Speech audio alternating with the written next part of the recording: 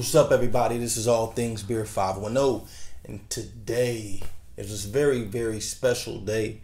It's November 9th, 2018. For those who don't know why this day is special, it's the 25th anniversary of two of my top three favorite albums ever. Two albums that changed my life. One that changed my life immediately the first time I heard it, and the other album changed my life as I got a little bit older. And those albums are Enter the 36 Chambers, Tang, and Tribe Called Quest's Midnight Marauders. You've seen these albums in the back before. I haven't really spoke about these albums, what they mean to me, what they mean to hip hop, what they mean to just music in general. And today is just, pretty short. There's going to be a lot of blogs and written things about these two albums. And I just want to add my 2 cents about these two albums. Of course, you guys know that this is a craft beer channel. Craft beer. Alameda, what's up? This is a craft beer channel, but at the same time, it is also a hip hop channel where we will sometimes discuss hip hop, classic albums, hip hop lists, debates, asking your guys' opinion on a lot of different things. But today is just all about these two monumental albums that dropped on the same day. I don't think anything will ever come close to that, ever. As far as two monumental classic hip-hop albums, or hip-hop or albums dropping the same day period that have this impact.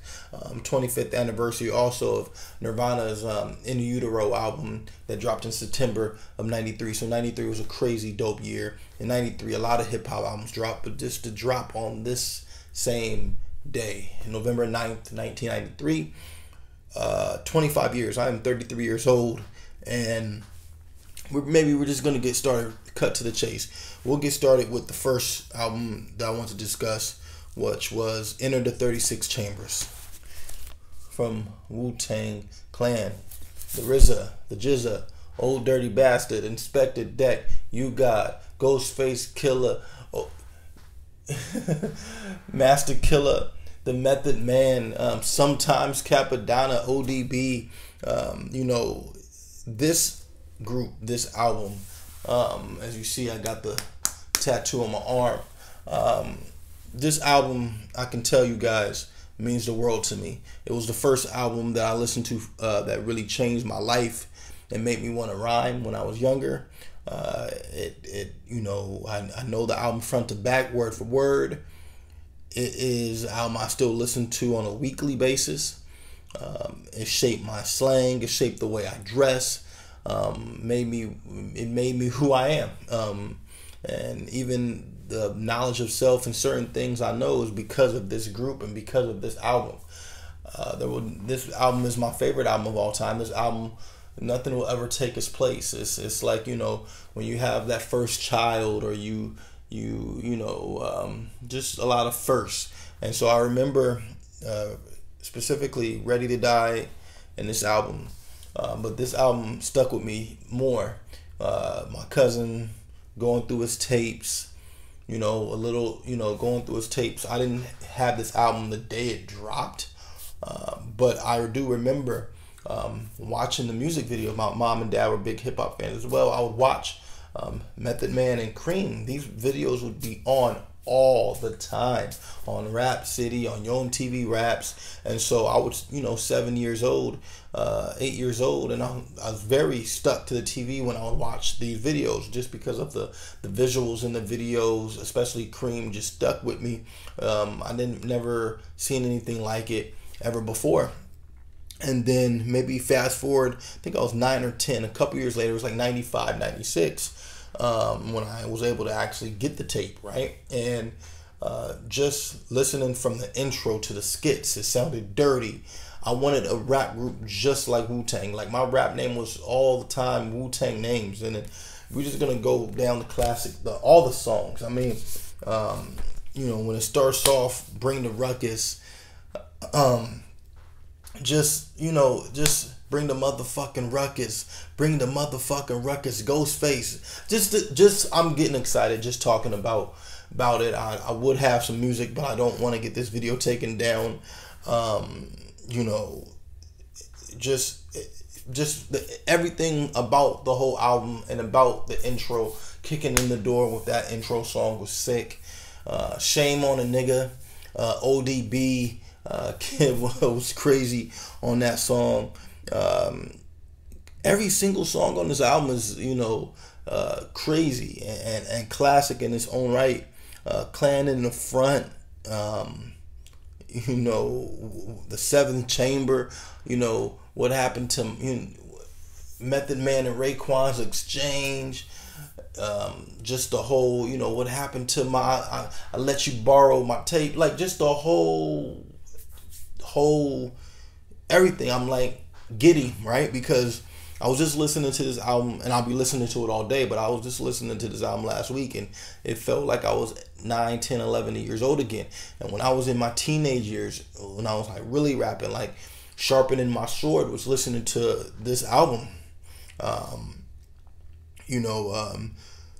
When it would go to Can It Be All So Simple, and then later I would, get to watch the videos more, and then the skit at the end, when, especially if you ever watched the documentary The Show, and Wu-Tang, they was beefing on the bus, and they was all kind of jealous of Method Man, and they were talking about how he always hogged the spots on the radio. And at first I was like, oh, they always jealous, yada yada yada. But one thing that was crazy was Wu-Tang on that skit, the main person talking was Method Man. And so, he had this lead single, the only person to have a solo song on the album. So, maybe I can feel, why some members were resentment, but he was one of the reasons why the crew blew up too. So, the skit at the end of the song is just funny in retrospect. Protect Your Neck is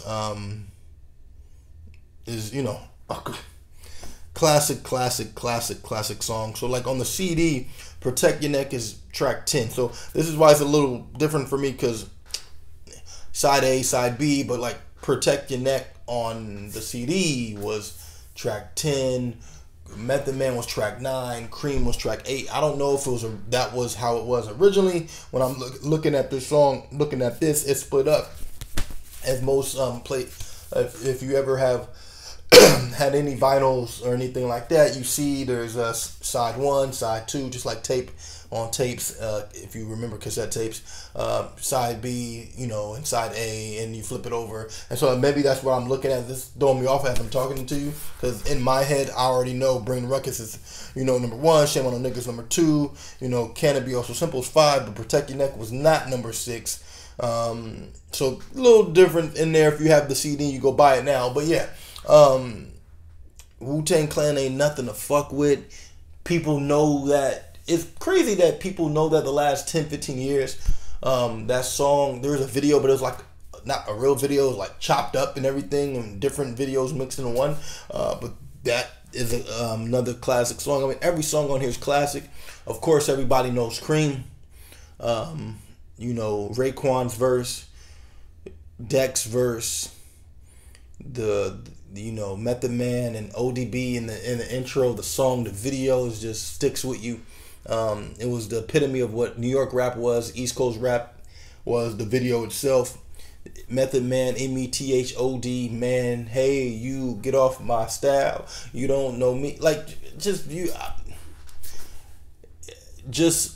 these guys, man, every member to have their own style individually, is not, I don't ever think any group will ever come close to what they did, their impact on music, and you'll never see nothing like it. And I don't think, in music you have groups that just are once in a lifetime groups, whether it's,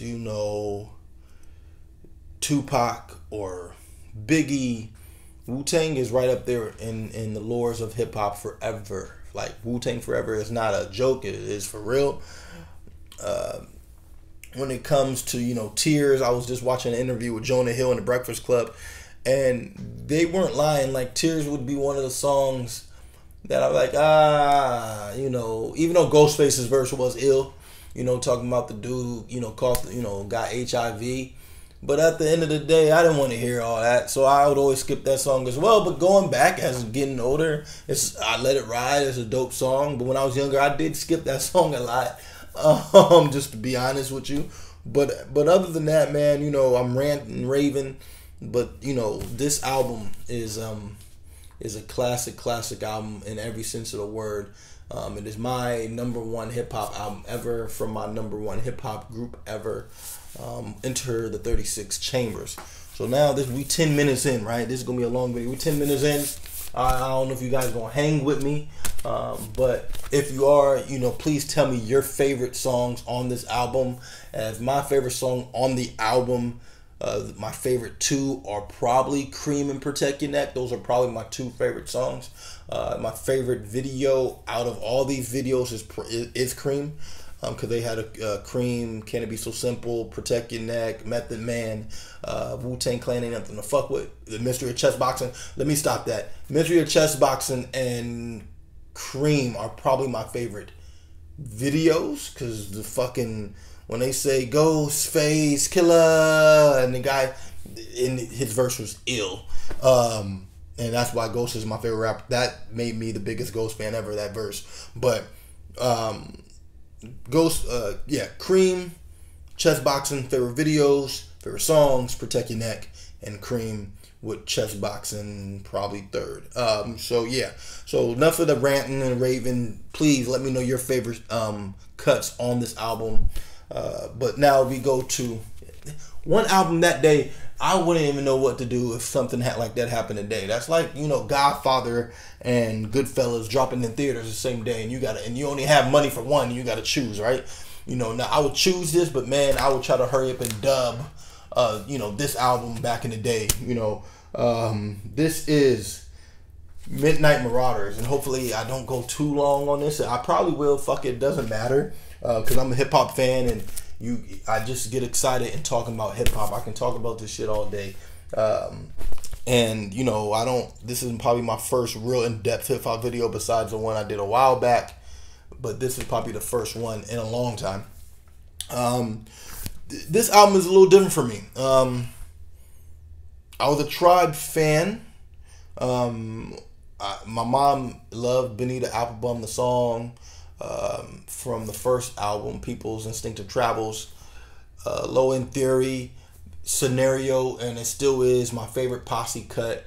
That was one of my favorite hip hop songs, even when I was young, 7, 8 years old, just because of the video was so vibrant, so colorful, so just caught anybody's imagination and made me want to do this hip hop thing. So but this album later in life is one of those that influenced me. It influenced me from a jazz perspective, making me want to listen to more jazz. It made me respect and put Q-Tip in my top 5 producers of all time.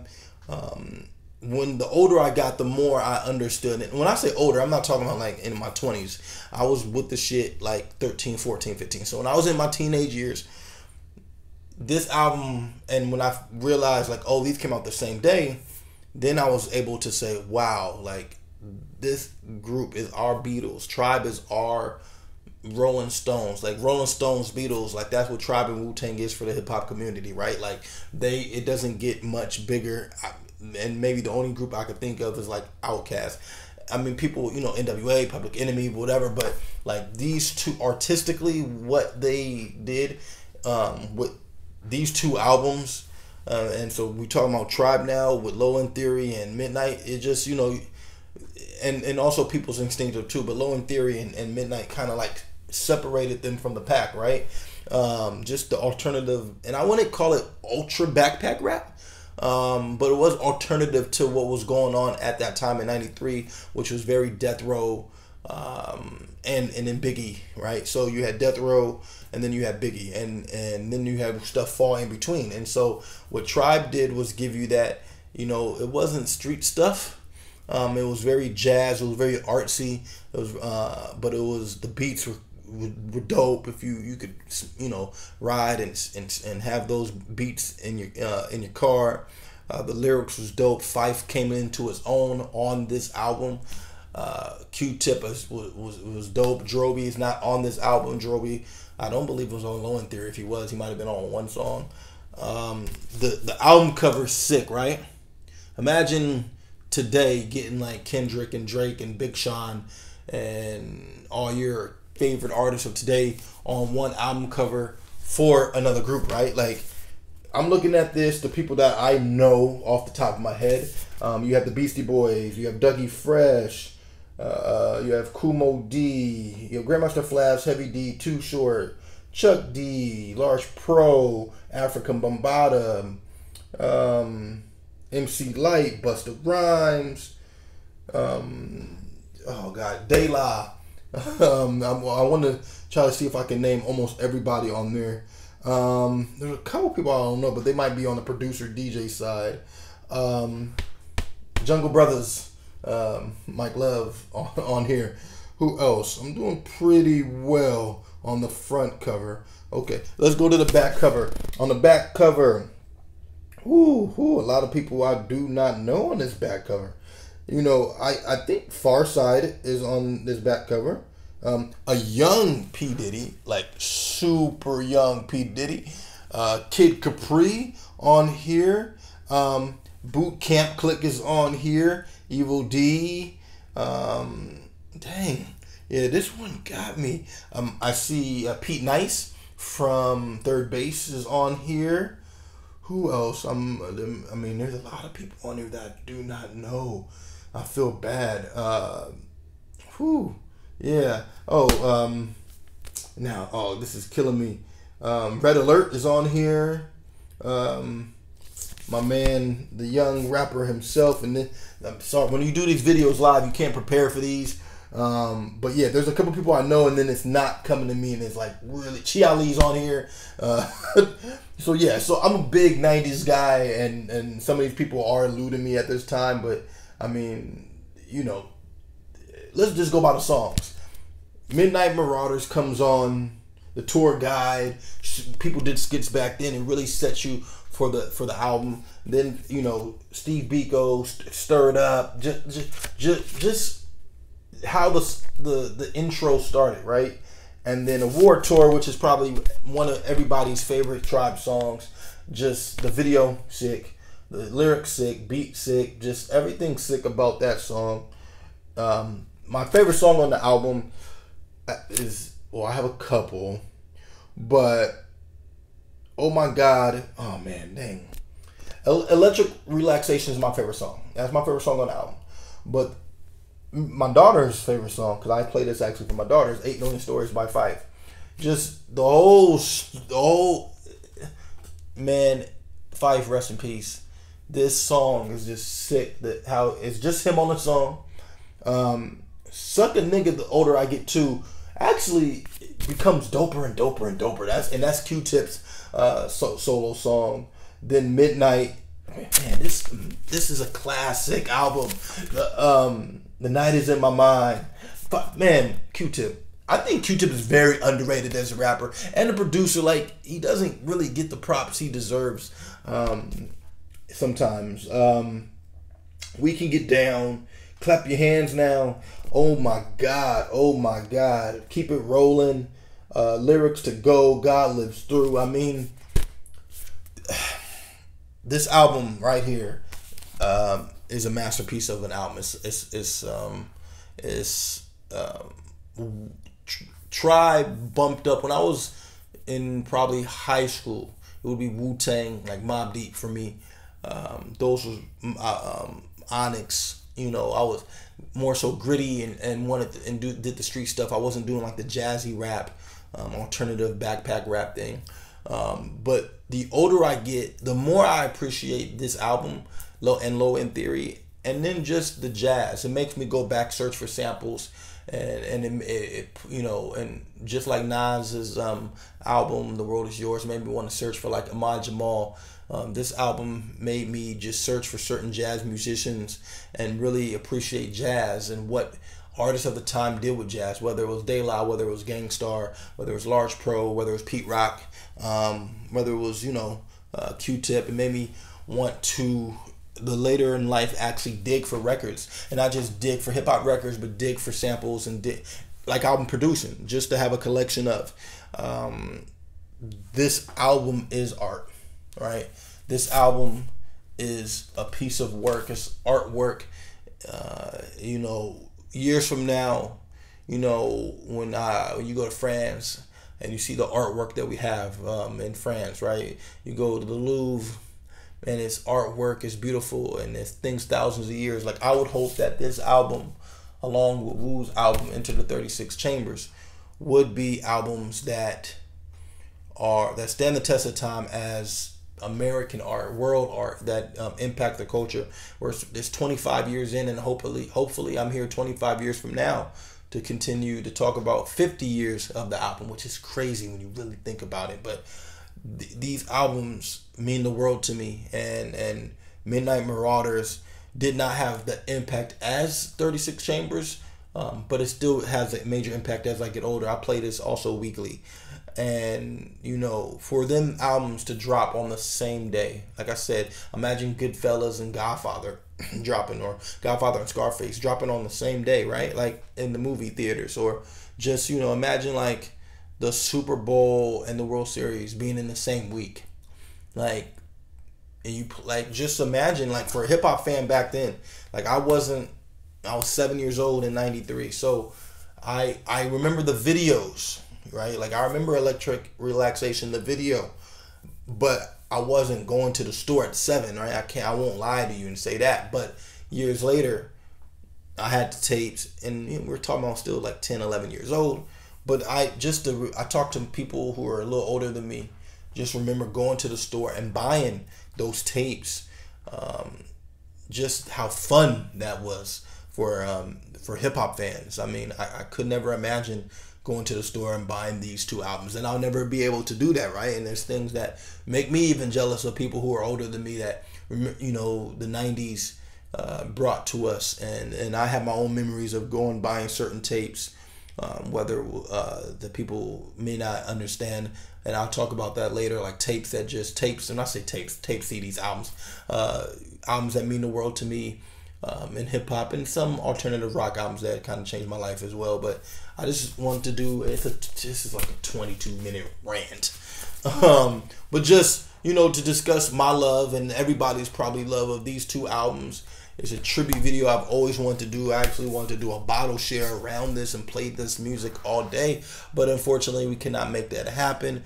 But I will be playing this music all day. This video is recorded at night. I'm tired. You can see, probably like, this guy is sleepy, which I am, but I had to get this video in so that I could drop it on the anniversary day, because everybody else is going to do their written vlogs, and I want to do something to let these folks know, if they see it or they never see it, that they have an impact on my life and a lot of people's life. And in the craft beer community, I know a lot of people are fans as well. So big up Wu-Tang Clan, big up Tribe Called Quest, rest in peace ODB, rest in peace Phife Dawg. Everybody else, salute, peace and love. Until next time, one.